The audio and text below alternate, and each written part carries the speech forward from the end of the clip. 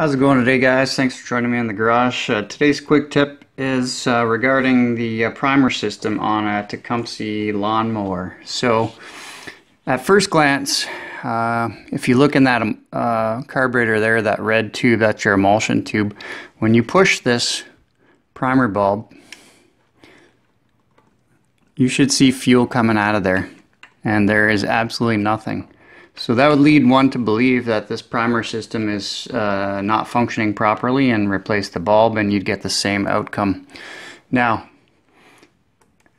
if you take a look at this hole right here,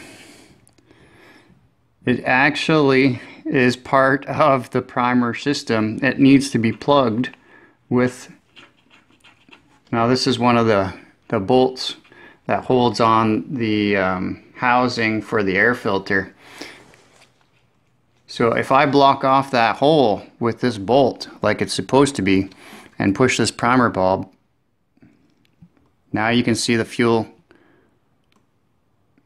coming out perfectly fine, and everything works. So that's your quick tip for today, guys.